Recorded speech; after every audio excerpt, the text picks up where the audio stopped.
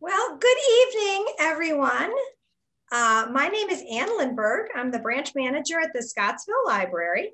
And on behalf of the Jefferson Madison Regional Library, welcome to the virtual program, Neglected History, Lives of Enslaved Laborers on the Monticello, Montpelier, and Highland Plantations. Thank you so much for joining us in honor of Juneteenth. JMRL is hosting a related program on Tuesday, June 22nd at 7 p.m. entitled Forgotten History of Penn Park, Unmarked Graves of Enslaved Persons. To learn more and to find programming for all ages, please visit jmrl.org or call your local branch. Tonight's program, as all JMRL programs are, made possible by the generous support of friends of the library. A few technical pointers. This evening's program will be recorded for inclusion on the JMRL YouTube channel. So barring any technical difficulties, we hope to have it posted within the next few days. Attendees' mics have been muted, but there will be time for questions and answers at the end of the program. Please enter any questions you might have into the chat box at the bottom of your screen, and we will address as many as possible, time permitting. Thank you. And now, without further ado, it is my pleasure to introduce this evening's presenters. Gail Jessup White is Public Relations and Community Engagement Officer at Thomas Jefferson's Monticello, and she is a descendant of the Hemings and Jefferson families. She is the author of a book to be released by HarperCollins this fall entitled, Reclamation, Sally Hemings, Thomas Jefferson, and a Descendant's Search for Her Family's Lasting Legacy. Welcome, Gail. Thank you. Thank you very much. It's great to be here this evening.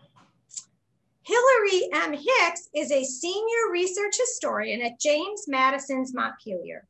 Among her many research projects, she has done extensive work and research on the Naming Project, which seeks to uncover information about individual enslaved laborers. Welcome, Hillary. Thank you. Dr. Sarah Bon Harper is the executive director at James Monroe's Highland.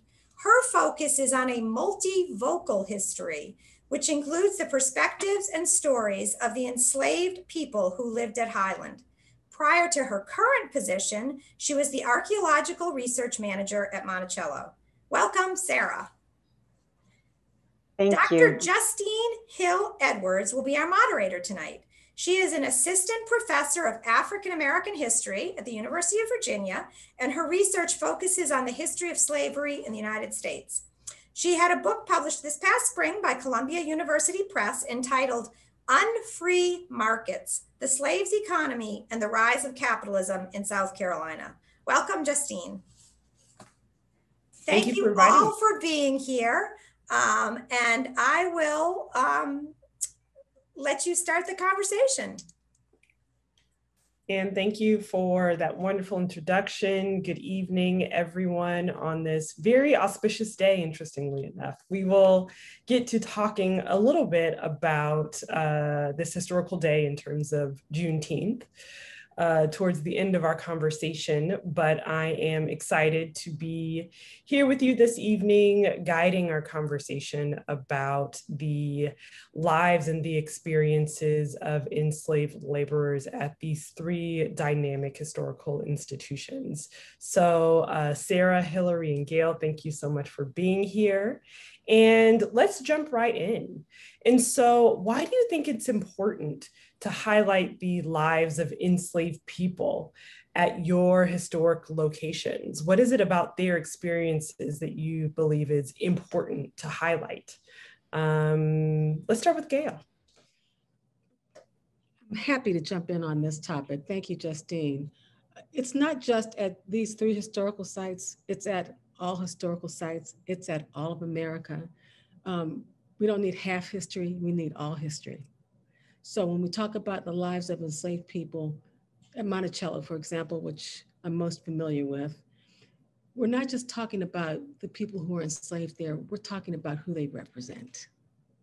And I like to say they represent the best of America and all that those people who endured so much were able to survive.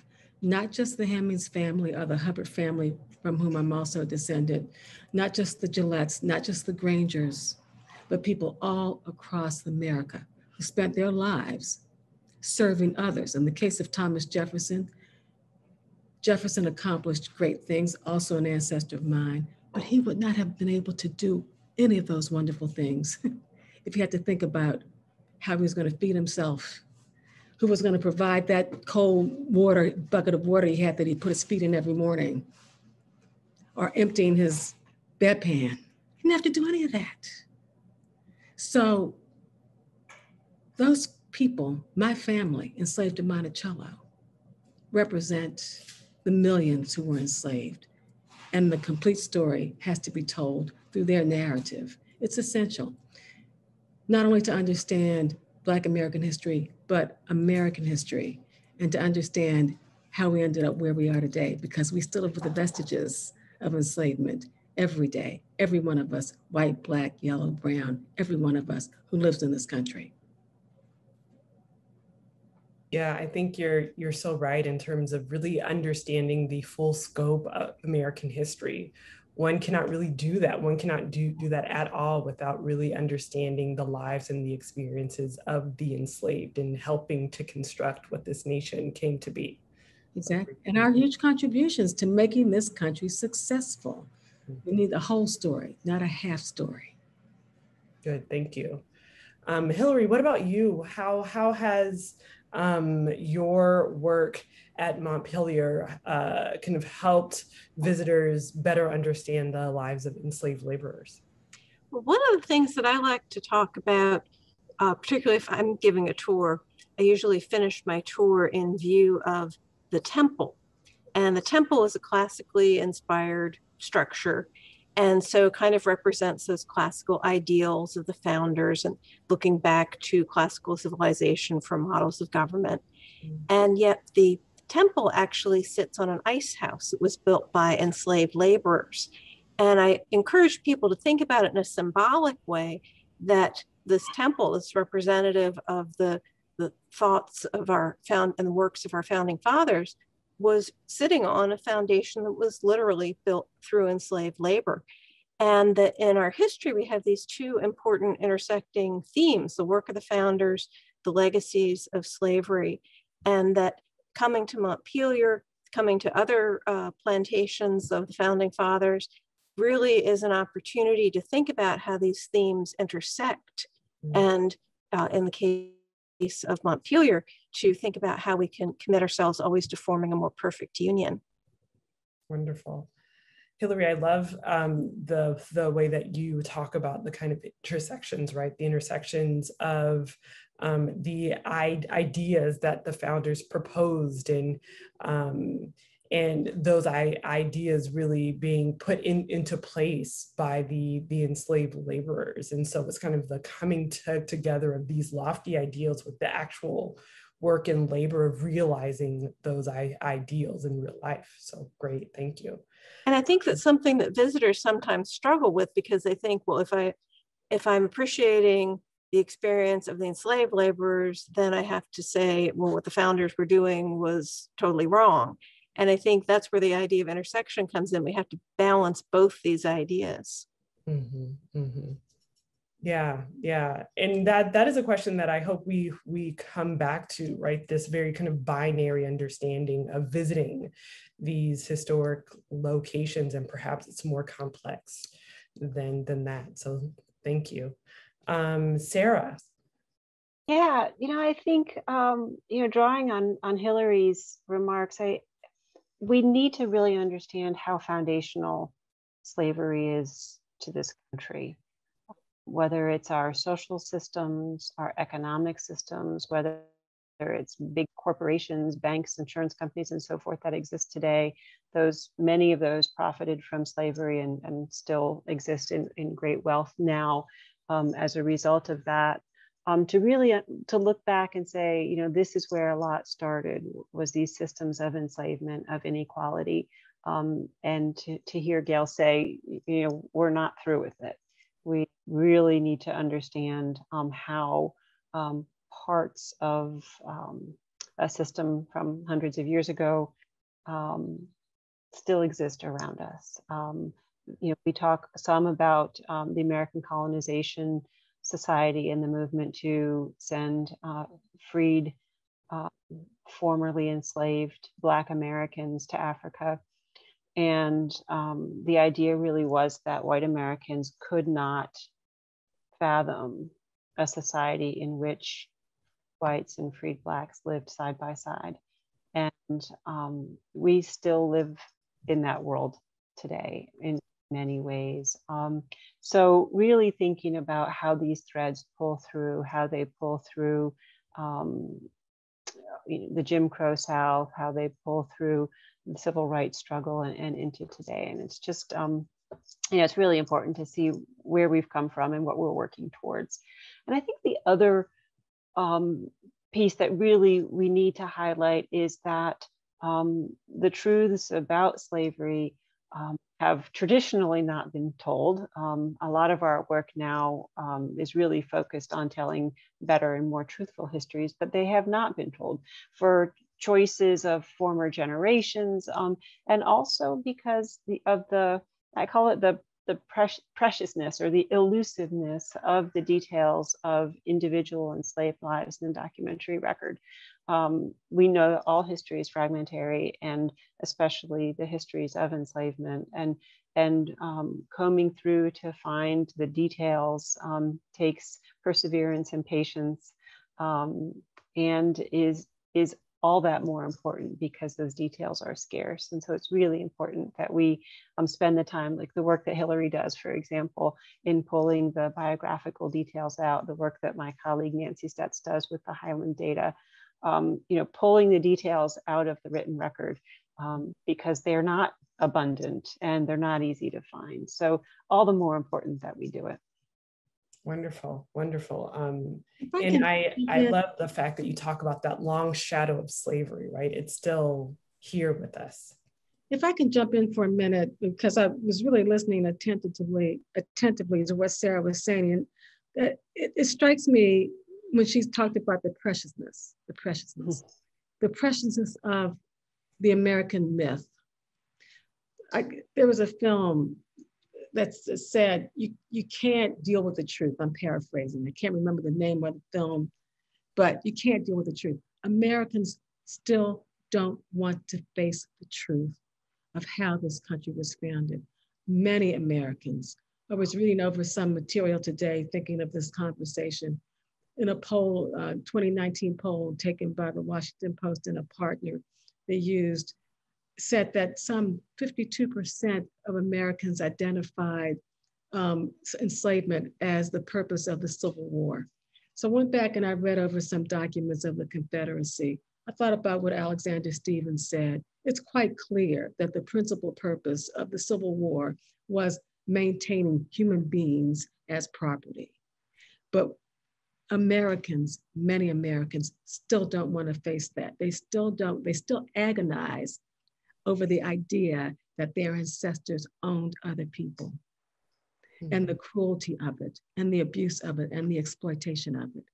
And until we identify, you asked about why this is important, until we clearly identify and recognize that's what this country did to people, and that the human beings are the people, the slaves are the enslaved, or human beings, then we will not recognize as a country their descendants. And we see it every day. When a kid who's got a toy gun is gunned down. We saw it last year when George Floyd was choked to death, and it was recorded in front of people watching. That man's life was valueless to that cop, valueless. And that's an example that was caught on camera. Think of what's not. These are the legacies that we live with because people weren't seen as humans. So their descendants still aren't seen as humans. I get so passionate about this because it's my life. It's my son's life. It's the people I love and care about in their lives. Mm-hmm. And the legacy that that you and your family importantly kind of carry too as well. And that legacy is important, but it's also a difficult one to contend with day in and day out. I think you all have really brought some really interesting ideas to this conversation in terms of how to talk about slavery, and the work that the three of you in particular have done at your respective institutions to bring that forward, to illuminate that.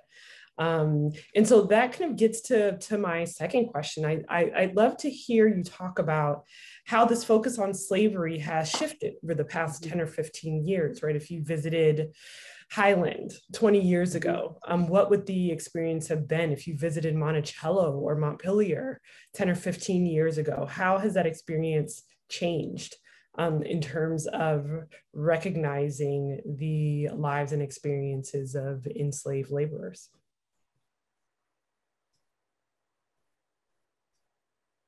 Whoever wants to jump in. I'll jump in. Change comes slowly. And I think the thing I would really like to say is that every generation has to address history or address the past, let's say. And every generation has to ask its own questions. And these questions are products of our time and place, of our consciousness, of our experience. And we have evolved into thinking more inclusively about history, where the focus on the white experience at these places used to be more exclusive. And now, fortunately, we have a greater understanding, or work towards really fully weaving these histories together into what they are as one set of narratives, one set of stories that are parts of the same reality, the same whole. Some of these sites, have been working on really groundbreaking work for a long time, and really have moved the needle what histories are. And certainly, I have a long association with Monticello as well, and was really fortunate to be a part of the great research teams there, really committed a long time ago, 25 and more years ago, to uncovering truths about our history, including slavery. But as research resources become available to these sites, I'm glad that we ask new questions and different questions than people were asking previously, and that's what changes. Wonderful. I came to Montpelier 11 years ago. And when I came here, I would say we were doing some interpretation of slavery. We had enslaved community walking tours. The Gilmore Cabin, which is a freedman's cabin, had been restored. We had held a couple of different descendant reunions for descendants of the enslaved community. But one of the kind of pivotal moments for us, excuse me, was after the restoration of Montpelier to the James Madison period, as opposed to the DuPont additions that had been made in 2008. A group of descendants were on a tour of Montpelier, and they were looking out at the South Yard. And at that point, we had done some archaeology in the South Yard, which is where some of the dwellings for the enslaved were. And they had been outlined with wooden beams. And actually, we were using weed killer on it just to keep the wooden beams from getting overgrown. And Iris Ford, one of the descendants, said, Madison gets a $10 million restoration, and all my people get are railroad ties and dead grass. And that's something that we really look back to now, that pushed us forward in our thinking. And that was the beginnings of our planning for the Mere Distinction of Color exhibit that opened a couple of years ago.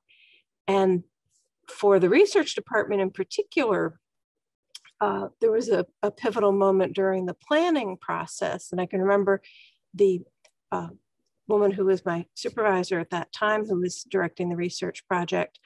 She came back from a meeting that included some of the descendants, and someone had said, you need to stop focusing on what you don't know and focus on what you do know. And now that just seems so obvious to us.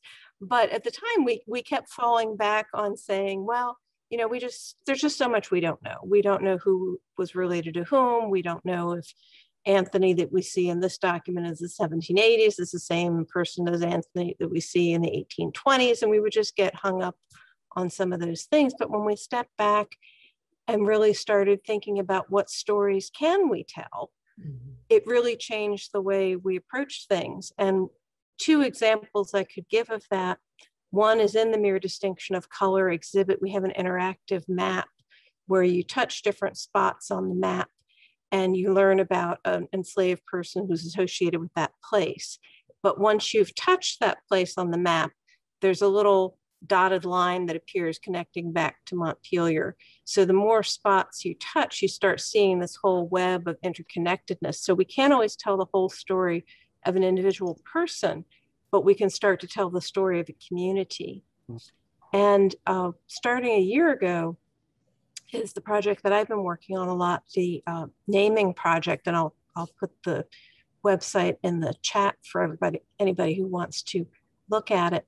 And this is really the reason. I'm the person who is writing the biographies now, but the research is really something we've compiled over many years, and many different researchers have pulled documents and tagged them for different people's names. And what I'm doing now is really going through and looking at one person at a time to see what kind of arc of their life story can we tell. And in some cases, some people only show up in one or two documents. And so we can tell a story, but we have to talk about how limited that story is and why. And then there are other people, particularly people who lived past the Civil War, whose last names we know and that we can trace through the census and other documents. We can really tell a very full story of their lives, which I don't think we used to realize that we could tell that much. And if I could add to that, excuse me, please, I've got a little tickle in my throat. First, I'm really appreciative of the work being done at our sister museums. I'm just in awe of the Mere Distinction of Color, and I think it was a bold thing to do, and congratulations to you. And Sarah, when we first met years ago, excuse me, I was always appreciative of your work and being honest about the history, including what house our president actually lived in there at Island. So the way, I'm going to describe anecdotally the way things have changed at Monticello. When I first started visiting there, almost 20 years ago now, the guides would say, and I went on many tours often, and the guides would almost say as a toss away line in a perfunctory or obligatory way, some historians believe that Thomas Jefferson had children with an enslaved woman, Sally Hemings. Now, then when this happened, at the time I didn't know my history, the history of my connection to the plantation. I knew that there was family lore, we were connected to Thomas Jefferson, and I wished myself into the Hemings family. So I would raise my hand and I would say, I'm a descendant of Thomas Jefferson and Sally Hemings, and I was generally ignored. So fast forward again, almost 20 years later, and at Monticello, there's an exhibition called The Life of Sally Hemings. As part of that exhibition, there's a question asked, was it rape? It tells the story of the nuances that existed, not just in Monticello, but as part of enslavement. It questions the primacy of Thomas Jefferson and of the founders. And it elevates an enslaved woman to a position of honor, really, and of parity with Jefferson. And that is the goal, to raise the enslaved who populated that place. Members of the enslaved community always exceeded family members of the enslaved community. There were always more there than there were of Jefferson's family, always. And their contributions were magnificent and monumental. And so that's how things have changed. An obligatory toss-away line to an exhibition devoted to that woman. There's a kitchen there at Monticello now that focuses on Ursula Granger, who was an extraordinary cook. Not only was she an extraordinary cook, she took care of Jefferson's children and saved the life of his daughter, his sickly daughter, Martha Jefferson, who couldn't be cared for by her mother. And Martha Jefferson was my 4 times great-grandmother. So were it not for Ursula Granger, I wouldn't be talking with you today. Peter Hemings, James Hemings, were part of that kitchen as well. We are raising the profile of the enslaved, raising them to the same heights as Thomas Jefferson, taking them to where they deserve to be. So again, my husband says I repeat myself for emphasis. I do, admittedly. We have an obligatory toss away line. A guest who was essentially ignored for a long time, to not only claiming that space at Monticello, but working at that space at Monticello and telling the story of the people who worked there, among them, many of my family members, and honoring them. I think that's huge. That's huge. Wonderful. I mean, it is so fascinating to see how the experiences of the enslaved are really, Gail, you're right, really kind of being risen up and illuminated in ways that we could not see that they were 15 or 20 years ago, in a way that really helps visitors understand the challenges of enslaved life, but really the realities, right? The fact that, yes, they were enslaved, they were chattel property, but they also attempted to forge their own way, right? They attempted to survive by any means necessary. And that was essentially a part of their experience as well. So, so this kind of leads me to my next question. So what will visitors learn about slavery at Montpelier, Highland, and Monticello? Can you give us some tidbits about what we would learn if we were to visit in the next few weeks about the lives of enslaved men and women? So I'll just jump in, if I may, and I'll be very brief. We'll learn that the enslaved were real people. They were real people with real families and aspirations. They were entrepreneurial. The enslaved at Monticello sold eggs and vegetables to the Jefferson family. We learned that Elizabeth Hemings had her own cabin, that archaeologists had found around her cabin fine china, which means that she raised the funds to buy fine things for herself. We'll learn that the enslaved had utilitarian objects such as toothbrushes. I like to say to people, what's more humanizing than a toothbrush? We'll learn about family units, that they worked to hold their families together. And we'll learn in the case of Monticello that the descendants heard the words of freedom, because the descendants of the enslaved community of Monticello produced people like William Monroe Trotter, who became a great activist and a civil rights activist and a real firebrand of his generation. He wasn't the only one. He's just the most prominent one. There were descendants who were members of the Underground Railroad. There were descendants who were suffragettes. There were descendants who fought for civil rights and for social justice and for women's rights and for equal rights throughout their lives. There's a woman who's alive today named Peggy Priestley, who's descended from that community. She's an activist. She's related to William Monroe Trotter. That's what they hear about. They'll hear about resistance and the strengths of the enslaved. They'll hear about the joys, not of enslavement, no, obviously, but of family. Again, humanizing. This is not Gone with the Wind, right? This is real. And people did what they needed to do to remain whole.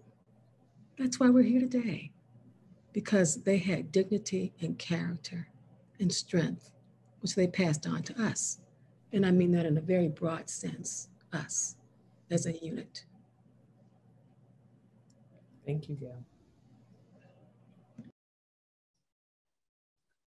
Well, I can certainly talk about Highland and maybe in 2 parts. Our current initiative is a month of public archaeology. We have about a week and a half left. Our last day will be June 26th, which is a Saturday. We're out Tuesdays through Saturdays, weather permitting, doing archaeology and talking with people about Highlands history.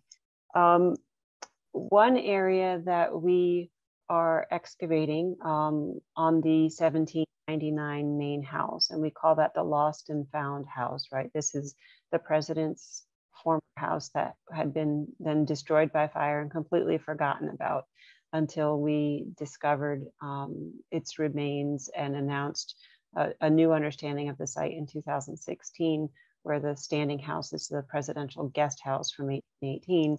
And then the actual main house is this really nicely preserved set of archaeological remains. And so we're out for a month excavating there, exploring different aspects of that house. But one area that we're looking at right now is outside the kitchen, right? This house very interestingly had an attached kitchen. And we know that from the insurance documents that show a kitchen wing.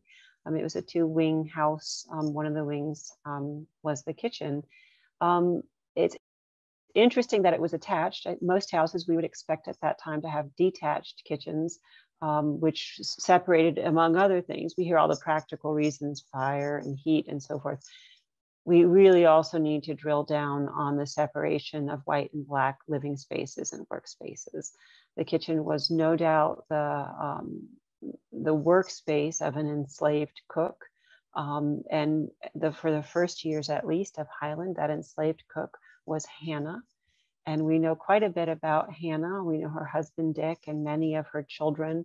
And we know that she came to Highland and would have been enslaved there. And she also probably lived in the kitchen. She may have slept there at night, maybe with some of her children who were purchased with her. And we use those words really carefully, recognizing the brutality even of that concept of purchasing and enslaving a human being. But I've been thinking about Hannah a lot as we excavate there, trying to get closer to that workspace and that living space, trying to understand that experience and that proximity in the main house. So that's one piece. Our future work, we're in preparation for a new set of exhibits in the standing guest house, the one we correctly identified recently. And the new exhibits are going to provide the research-driven understanding of the site. It will be a self-guided visit through that building. And the exhibits really weave together the stories of the people and events of Highland. We are fortunate in our small site to be able to reinterpret all at once and to talk about politics and economics together. Monroe in one breath, and in the same breath, the lives of enslaved people. So if we talk about the Louisiana Purchase, for example, we talk about Native people, we talk about enslaved people, we talk about then the big push for the cotton growing South and the hunger of the domestic slave trade for cotton producing areas, and the impact that had even on the enslaved community at Highland, at first as a looming threat, a constant presence of the potential of being separated from one's loved ones, and then as a reality for a group of families sold to Florida by Monroe. So we're putting those together. So yes, Monroe finalizing the deal in Paris, but then right to the lives of enslaved people who then were forcibly moved to Florida from Highland. So putting those together in one set of narratives about US history is really our goal for the new exhibits. And I hope that people will begin to understand, as I was saying a little bit earlier, the sort of foundational role, the essential woven in role of slavery in the fabric of the United States.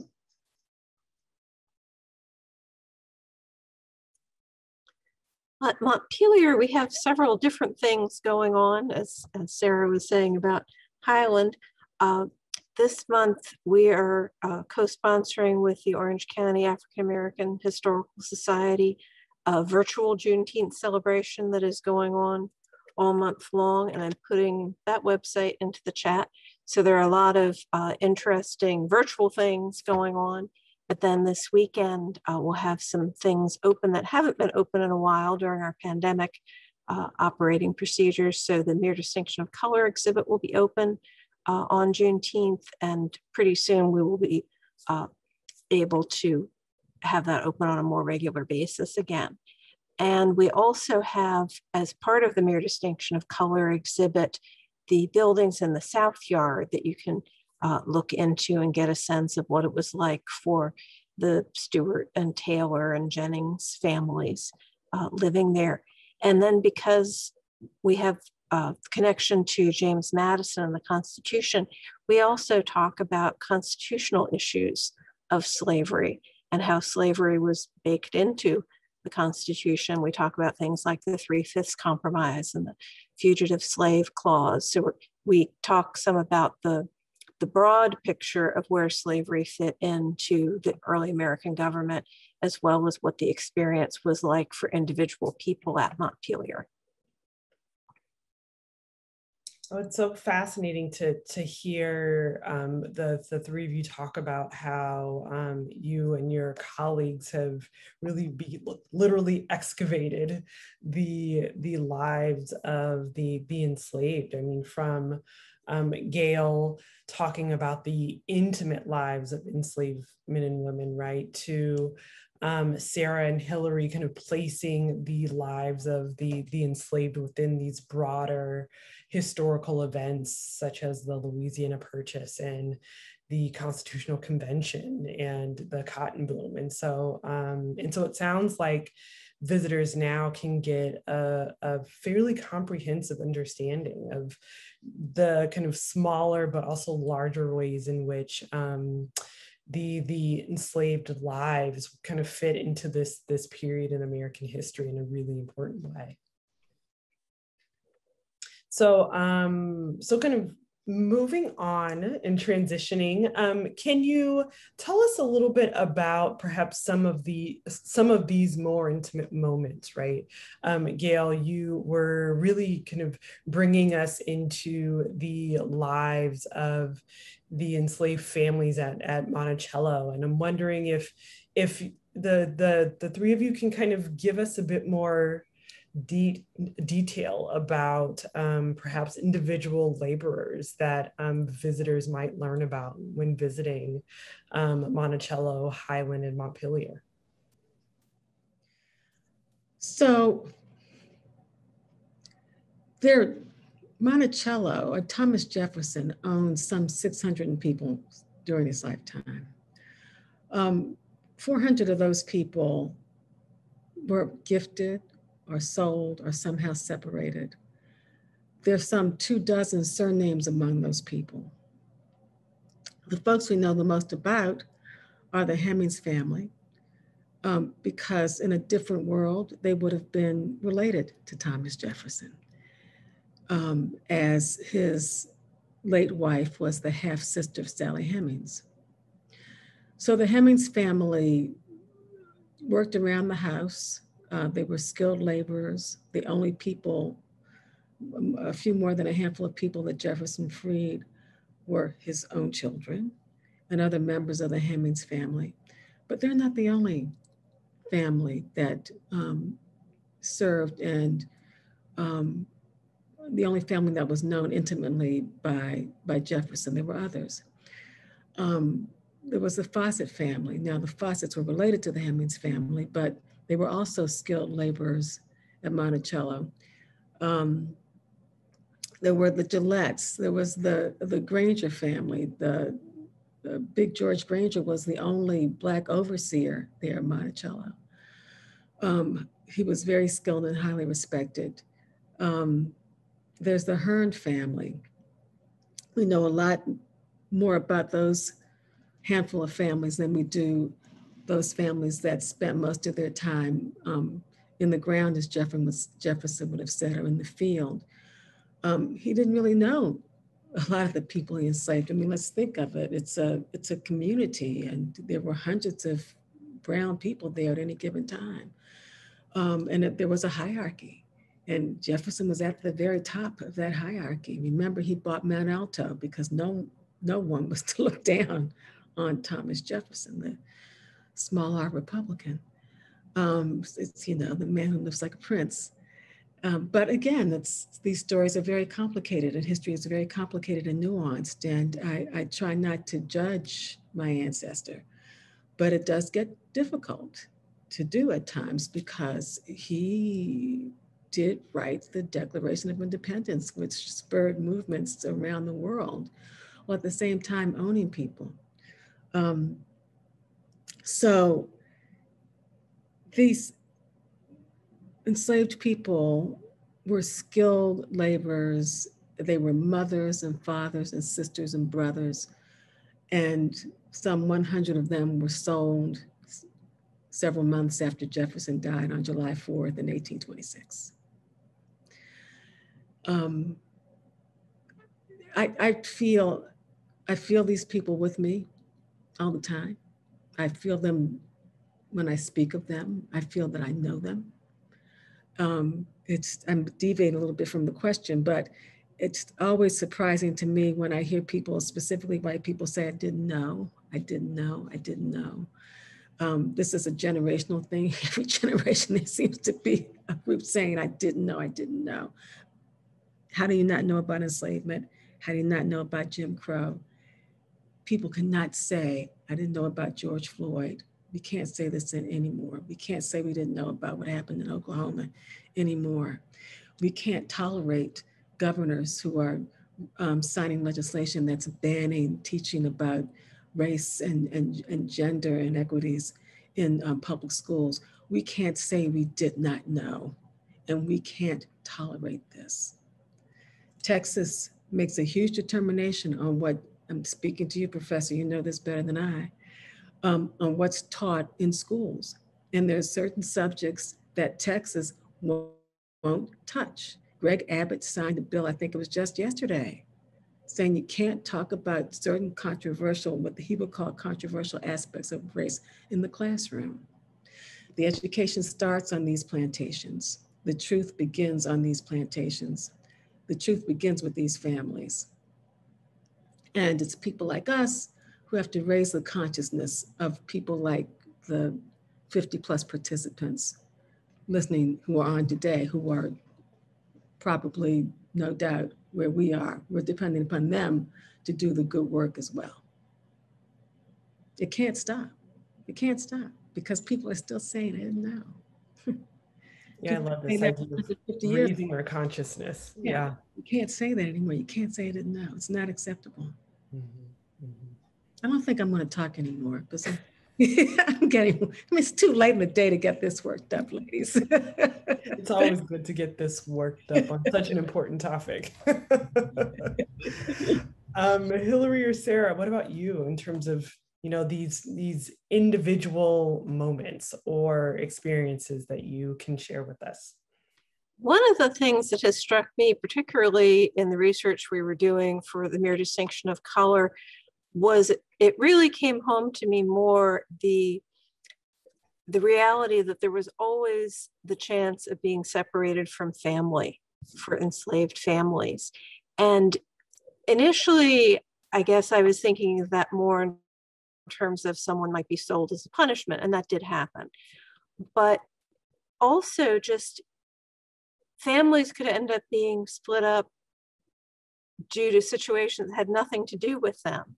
So for example, James Madison Sr. typically gave land and slaves to his sons and daughters as they got married or as they were establishing their own homes. And so, for example, Eliza and her 5 children were among the slaves given to Nellie Madison Height, when she got married. And she moved away to Belle Grove Plantation in the Shenandoah Valley. And so a moment that for the Madison family was very happy, these two families coming together was really a moment in the enslaved community when families were pulled apart. And then in looking through Isaac Haight's Commonplace book, where he kept track of the people he enslaved, and then the children that they had, and what he sometimes wrote down notes of what happened to them, or the column was titled How Disposed. So in the sense of what did he end up doing with these people that he enslaved. And one of Eliza's daughters and some of Eliza's grandchildren, Isaac Haight ends up giving to his son, probably about the time that his son gets married.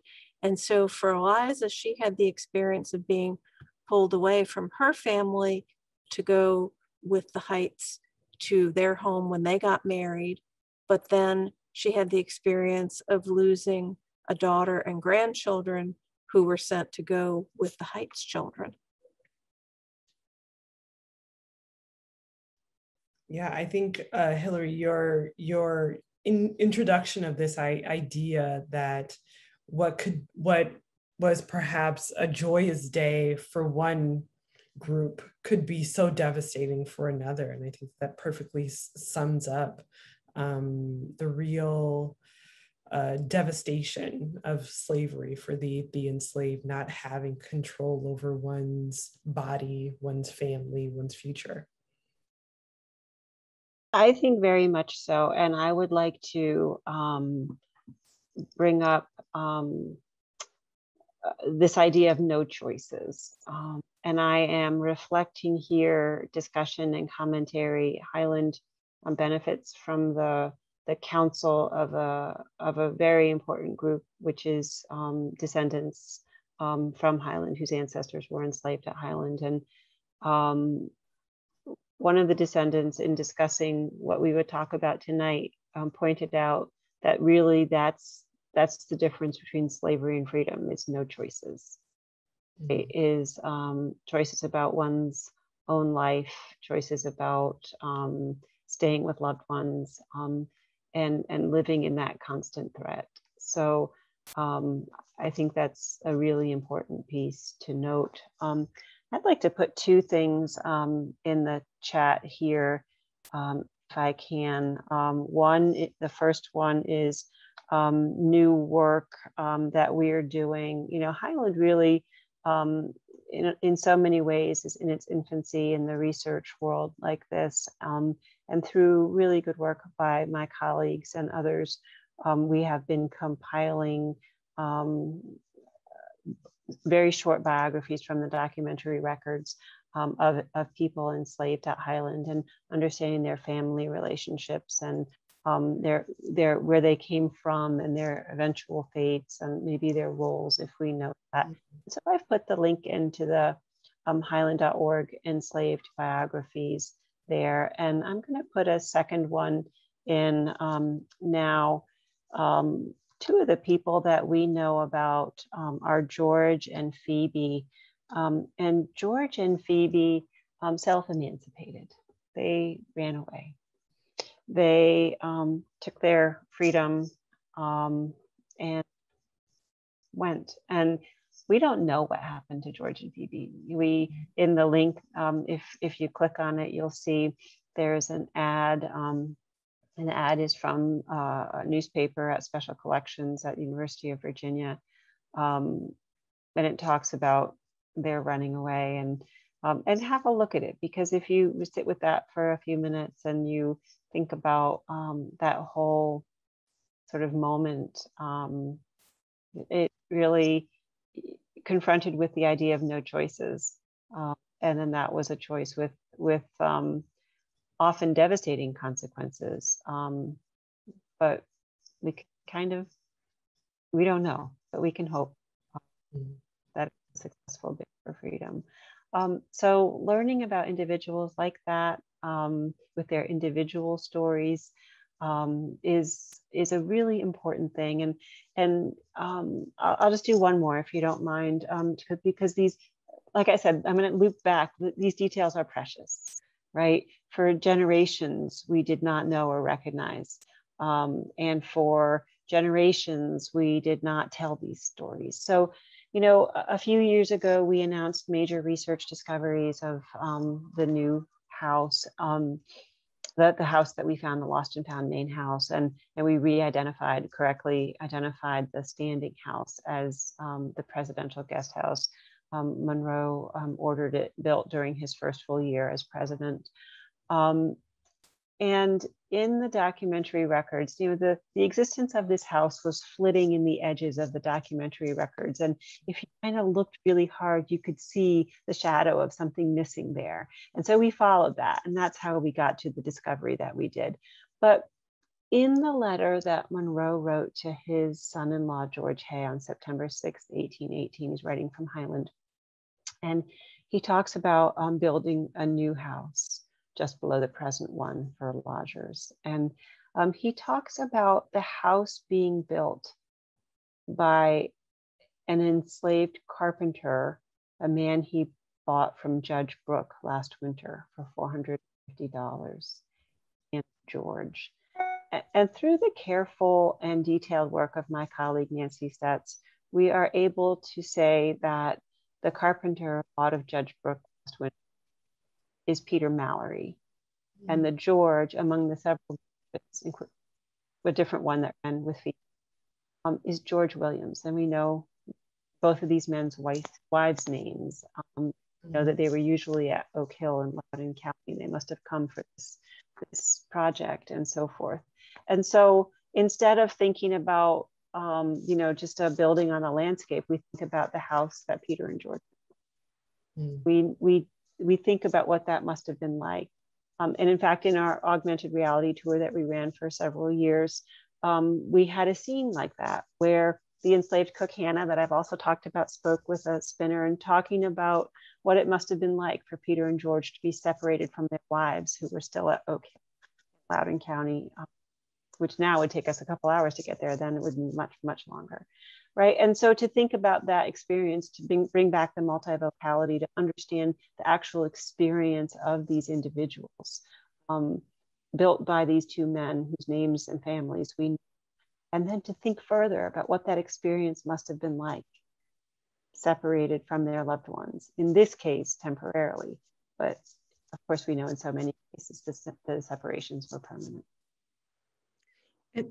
Thank you for that, Sarah. If I could just jump in for a minute. I sit on a few descendant boards, and I'm really thrilled about what's happening with the descendant communities. It feels like a movement, actually, among descendants. And in many ways, it was initiated with Monticello's Getting Word Oral History Project, which is almost 30 years old now. Where Cinda Stanton and her colleagues, the Saint Cinda Stanton and Diane Swan Wright and Beverly Gray, collected stories from descendants, traveled thousands of miles collecting descendant stories. And this has grown. There's something, I think a big deal happened at Montpelier yesterday that others should discuss rather than I. They know much more about it than I do, but it's just so impressive that this movement is happening, that these stories are being told, that we are embracing our history, that we are not, let me back up a little bit. Within the Black community for a long time, there was shame associated with enslavement. People of a certain generation didn't want to talk about slavery. They wanted to assimilate, they wanted to move forward. Well, all that's changing now. It's not that people don't want to move forward, but people want to identify and acknowledge what happened in the past and acknowledge the pain that people had to endure to get where we are today. And that pain will help us, acknowledging that pain will help us make change. And that's why this descendant movement is so essential. It's just rising. And I believe will make a difference in how we engage with each other as Americans. Descendants have a great opportunity through their own personal experience to share and to help Americans grow as a single country. I'm thinking about what you said about the couple that ran away or escaped. They escaped. there are a couple of members of the Hubbard family, my ancestors, who escaped or attempted to. One of them was brought back in chains, Jefferson Adam Lipt. His name was James Hubbard. His diminutive was Jamie Hubbard. It's remarkable that we know these stories of people who just wanted to live free. They just wanted to live free. And so we're embracing these stories now, we descendants and our allies. And I'm proud to be part of the movement, to be with all of you moving this forward. I'm going to put this getting word in the chat as well for people who are familiar with it. Wonderful. Yeah, thank you. Thank you.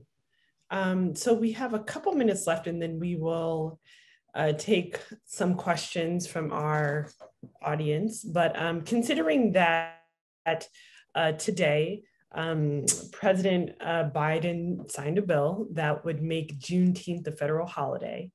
I'm wondering if you could just talk a little bit about what this means for perhaps the ways in which you think about your own work at Montpelier, Highland, and Monticello, and perhaps how this question of Juneteenth might become a part of just the experience of visiting these locations.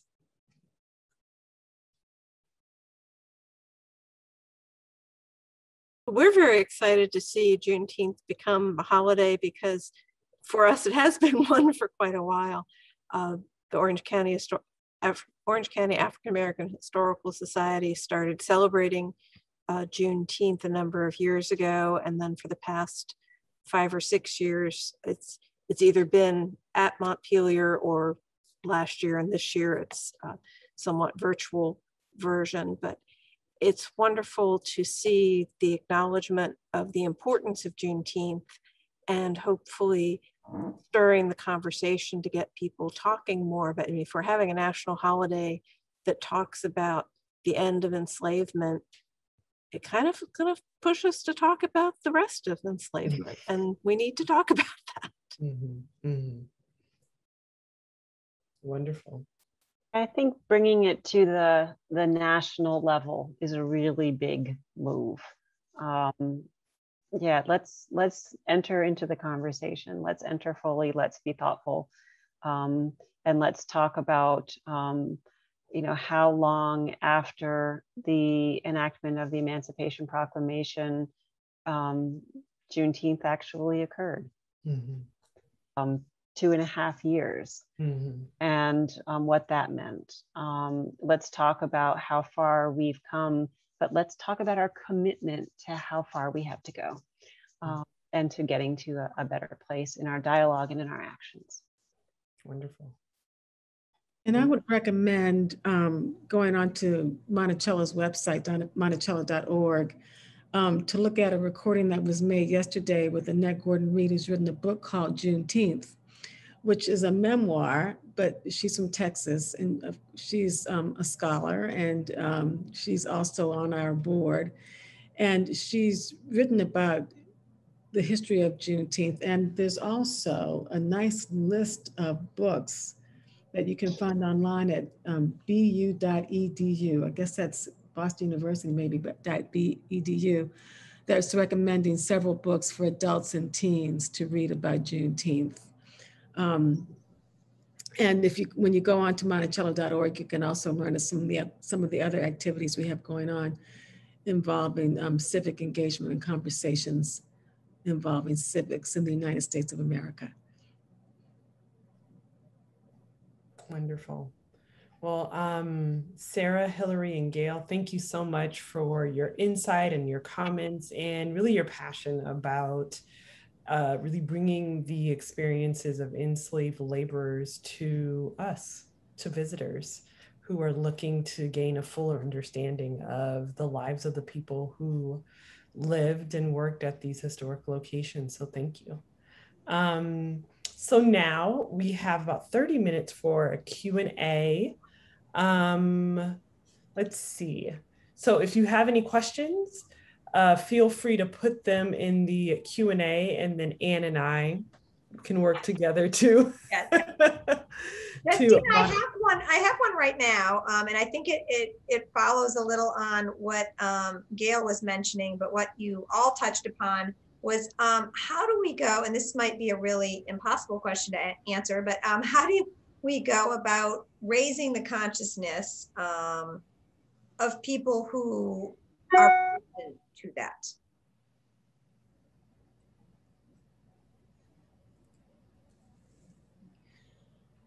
So I think we have to overcome any discomfort we have about talking about the subject and about talking about people who don't look the same or act the same or have the same opinions that we have. And frankly, I think it's really incumbent upon white people to have these conversations. I think that Black allies and brown allies among whites really need to go talk to white people who don't get it, just don't get it. I think the burden should not be on people who have been oppressed and who continue to be oppressed and who haven't been heard. We've been saying these things and preaching this for prior to 150 years, prior to emancipation, and we're still not being heard.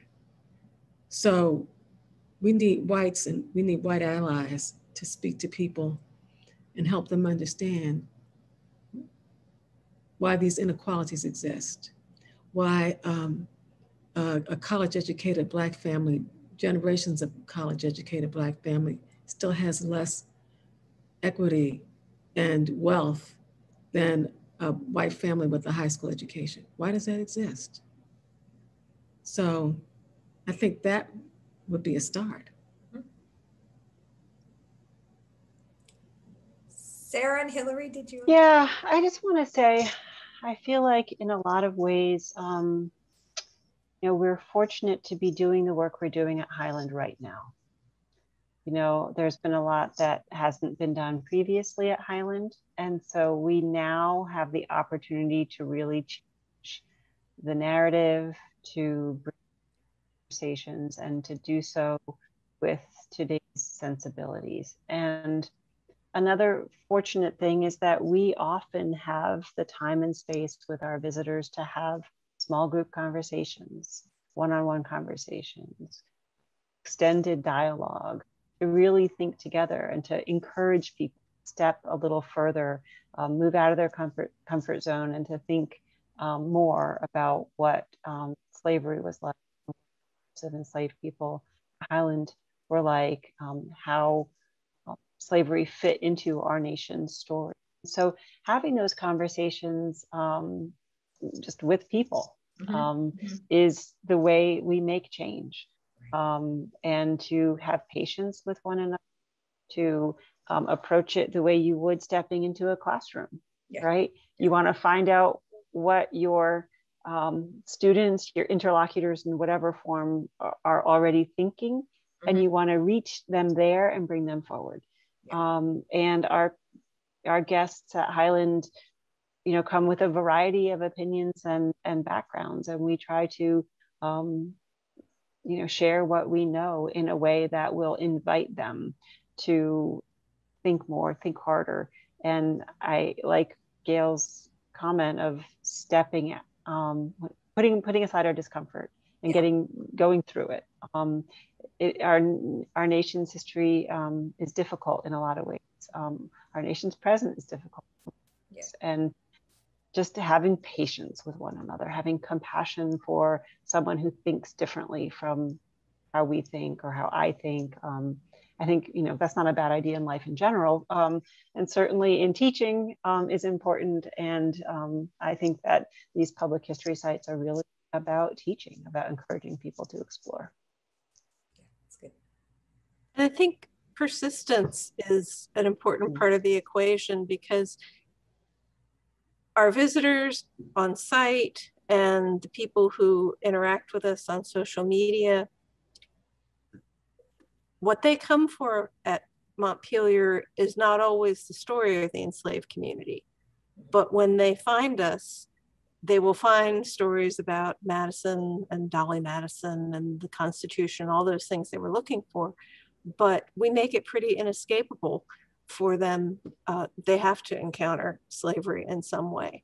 And so many people, I think, are open to learning more. Mm-hmm. Some people are not. And certainly we see that on social media a lot, that we as Americans have gotten into two very different camps, and we really can't hear what each other is saying because we're busy reacting to what we think the other side is saying, which is something you can work on in couples counseling. And I do think America right now all needs to be in couples counseling. Yeah. Thank you. That's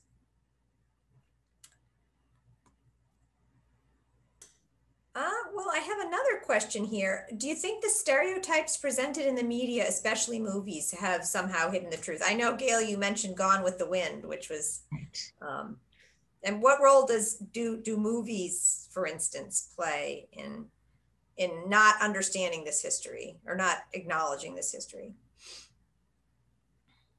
Or even popular culture in general. Yeah, that's. So the most racist movie ever made in America was Birth of a Nation. Oh, yeah. And Birth of a Nation resurrected, I mean, it literally resurrected the Klan. Woodrow Wilson, one of the most racist presidents in the United States of America, for whom my maternal grandfather worked, incidentally, had a viewing of Birth of a Nation in the White House. And it didn't start there. Stereotypes didn't start there. You just said in popular culture, Justine, we've had these images. I remember, I grew up in Washington, D.C. I remember going to school in D.C. and learning about Reconstruction. And this is in the 60s and 70s. And here's how Reconstruction was demonstrated to me. A textbook with an illustration of an oversized Black man with his feet up on a desk. I suppose it was supposed to be in Congress, smoking a great big fat cigar.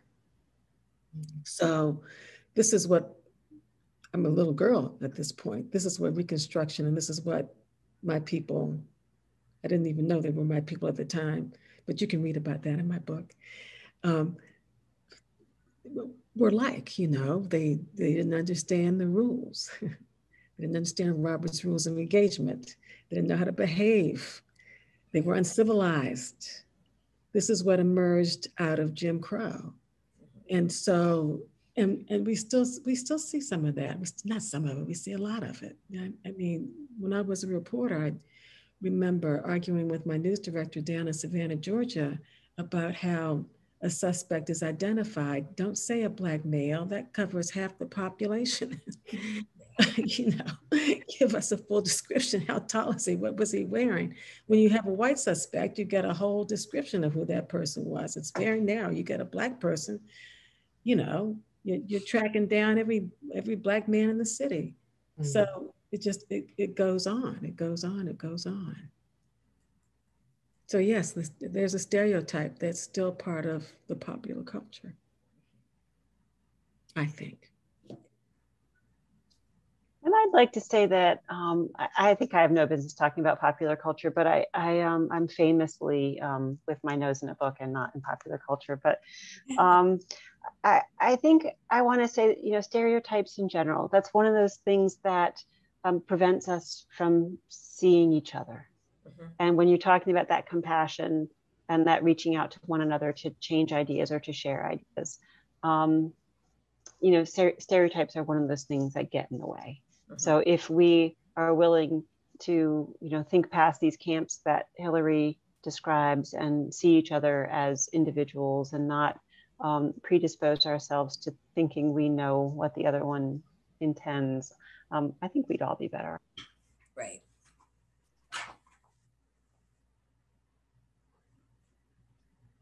But perhaps it is a question about just how popular culture, how TV and film has portrayed the history of slavery. Yeah. that is so pervasive and just so influences how we talk about the enslaved. I mean, there is an entire push, and I consider myself part of it on the part of historians, to kind of move away from just saying slave, right? We're talking about people who were enslaved. Their enslaved status did not completely define them. They were men, women, wives, husbands, sisters. They were traders and chefs and gardeners, right? And so really kind of illuminating the, for lack of a better term, humanity of the enslaved person, I think is part of this as well. But there has been this this really pervasive kind of strain of thought about how slavery is portrayed that perhaps influences why it's taken perhaps so long for the experiences of the enslaved to come front and center in our historical sites. Right. I think that's right. I had to reprogram as an adult the way I saw enslavement and the way I saw myself reflected on the screen. Look, I liked Gone with the Wind. I didn't understand. I mean, to me, it was a romance, and it was beautifully shot. It was, the cinematography was amazing. I didn't understand the damage that film was doing to people. I didn't understand that was the Lost Cause story. I didn't get it. All I understood is that my mom, who was born in 1918, said, Clark Gable said at the end of the film, frankly, my dear, I don't give a damn. That's what resonated with her and with me. And Vivian Leigh as Scarlett O'Hara. I mean, I romanticized this horrible racist film. The stuff is damaging. Look what it's done to us. They had Black people there acting like they didn't have a brain in their head. Those people wouldn't have been able to survive if they were as servile as they were presented in that film, Gone with the Wind. I mean, but it's real. I see in the chat, somebody says it's Hollywood teaches. It does. That's why it's so damaging. It does, it teaches. People believe that stuff. Educated people believe it. I had to, as I said, I had to reprogram. I had to go back and rewind the whole doggone thing. I've watched it several times just to get it out of my system, to say, no, this is not right. So yeah. Thank you. So we have a few more questions here, and we still have time, which is great. So somebody has asked, I would like to know more about Ms. White's Hemings Jefferson ancestry and when her book will be available. She speaks so beautifully about them all. Well, thank you so much. I love that question. Thank you for asking that. So I happen to have here on my table a galley copy. The book, this is the galley copy. This is what it looks like if you can see it. The book will not be ready until, won't be released until November 16th. And it's described as a true story of race, class, and redemption. It's about my 50-year search to find my family through an oral history connecting me to Jefferson, as I mentioned earlier, and what that 50-year search has brought me. And what it has brought me and how I hope it will inspire other people is peace and purpose and an embrace of my family and my family's history and who we are as Black people and how powerful we are. It has given me, finding my family has given me, I already had a pretty good id, but it's given me the strength I need to have to speak to you as openly and as honestly as I am right now. And to encourage other people to find their passion and their strength in their roots and to find comfort. I grew up not dealing with race or talking about race, and I grew up comfortably in Washington, D.C. But here I am, late in life, talking about discomfort, things that would have made me uncomfortable a few years ago. and it's in the book. So it's called Reclamation, Sally Hemings, Thomas Jefferson, A Descendant's Search for a Family's Lasting Legacy. And it's about the dignity and strength of a family. Thank you, Gail. Hopefully we will get that book at our library too. So we'll have lots of copies that people can check out. And thank you. I appreciate it. Thank you for asking. There's another question. Someone asked, I'm planning to visit all 3 sites next month. Any suggestions about getting the most out of a visit when looking for the lives of the enslaved people? I'll say start on, sorry, dog barking. Zooming from home, everybody's there. I'd say start on the websites. All 3 websites have resources, and get that context first, and really look and see there first. At least that's, I would say, just from a Highland centric standpoint, but that's my suggestion. Thanks, Sarah. That's good. I would also say start with our website for Montpelier, particularly in this coming out of COVID period. Things are changing rapidly as far as what we're able to offer, and we're gradually expanding things. So if you wait a little bit longer, hopefully we will have Mere Distinction of Color exhibit open on a more regular basis, and that I would really like for you to be able to see that. Excellent. And I would say the same thing. And what's happening at Monticello is open, of course.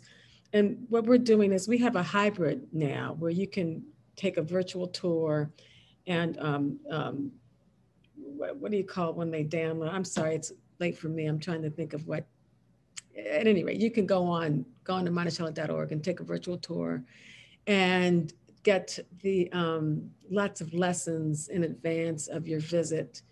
Lots of insight from guest appearances and streaming. That's the word I'm looking for. There's lots of streaming that you can get when you visit monticello.org to learn in advance what the experience would be like firsthand when you visit. So it's a great place to start. I agree with what everyone said. Go online. Thank you. Let's see, we have another question. Somebody's asking, how do you think future historians 30 years from now will feel and think when they look back on the work that's being done by historians today? And how do you hope or want them to think and feel? I think about that a lot. That's good. And I think about, are we pushing hard enough? Are we being inclusive in all the places we need to be inclusive? Are we including multiple perspectives?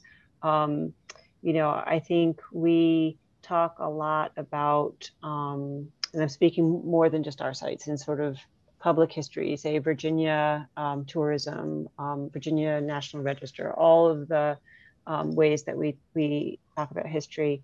And I think it's really important to consider sites that are specifically African-American. And I think it's also really, really important to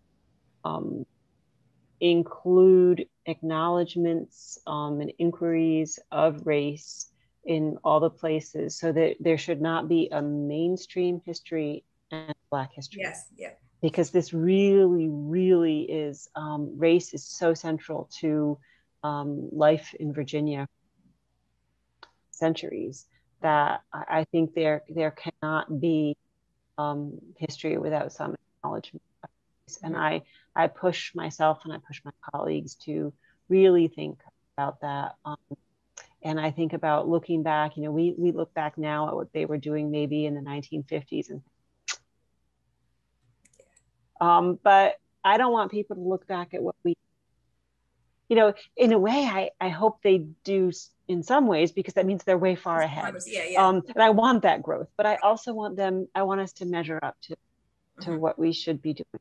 And I really push us to not have white history or mainstream history and Black history. I want us to have, yes, we should definitely lift up African places, all of the history that we need to, and we need to include it in all of the history we do, so that there's no history of Virginia without talking about race, really. That's a good answer. Thank you, Sarah. That's a good. Thanks. I hope that the historians looking back on our work 30 years from now will say, why did you people think this was so hard? This has become normal now. That's good. Yeah. Yeah, I hope I hope people years from now are looking back and saying, I didn't know. That's what I hope above all. I hope we're not going through this once again in another generation saying, I didn't know. Yeah, well, I have one more question, but to respond to that, Gail, I just want to say thank you to all of you for helping people know. So that's the beginning. So here's probably the last question we can take this evening. Given the news out of Montpelier, the board formally voted on Wednesday to enter into a co-stewardship with descendants of the enslaved communities. What is the future for these historic sites and sharing authority with descendants of the enslaved? Hi, Naya. Thank you for that question. And we're really excited. You'll be seeing more press releases coming out. And I may not be the best person to talk about the technicalities of the ways in which the bylaws changed, but the key idea is that the Montpelier board has embraced the idea of parity, so that members of the descendant community will have the opportunity to nominate people to serve on the Montpelier board, and up to the point where we have basically half of the members of the board have been selected by members of the descendant community. And I think it's really exciting that that we've taken a pretty bold step, I think. And it will ensure that these ideas of interpreting enslavement and interpreting these themes do become the new normal. It's not something that one or two people on the board can speak up and say this ought to be happening. It will be really integral to the board as a whole. And I think it's really exciting going forward. We don't know exactly how that's going to play out. I would imagine, if nothing else, renewed emphasis on interpreting enslavement and African-American life, new avenues of research to be pursued. It's very exciting. Well, you know, I spoke earlier of a descendant movement, and I know a lot of the descendants who were part of yesterday's activity. They're at the forefront of this movement, and I am in awe of them, and they are leading the way. Thank you very much to the Frenches and the others who were at the forefront and are at the forefront of this. It's pretty doggone remarkable. And so good for you guys. I want to say too that, you know, Montpelier has led this in a lot of ways. And one of the things really was in February of 2018, Montpelier, along with the National Trust, led a symposium on how to teach and learn about slavery and especially descendant engagement.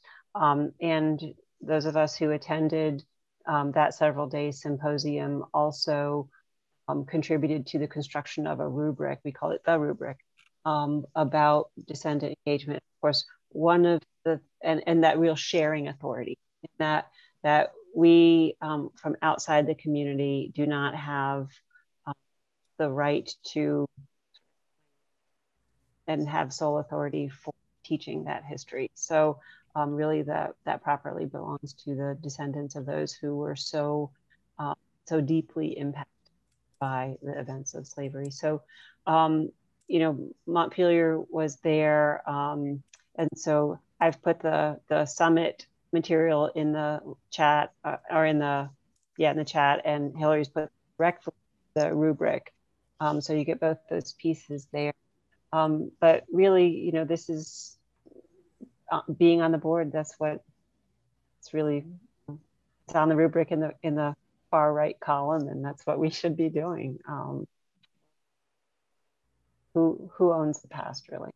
Yeah. I feel like this conversation is just the tip of the iceberg. But I want to thank all of you for your amazing contributions to this really important topic. I also want to say that we at the library also has resources. We have some great books about this history, and so feel free to give the library a call or go on jmrl.org and look on the catalog. And we have a lot of books now about Juneteenth, and so that's another resource.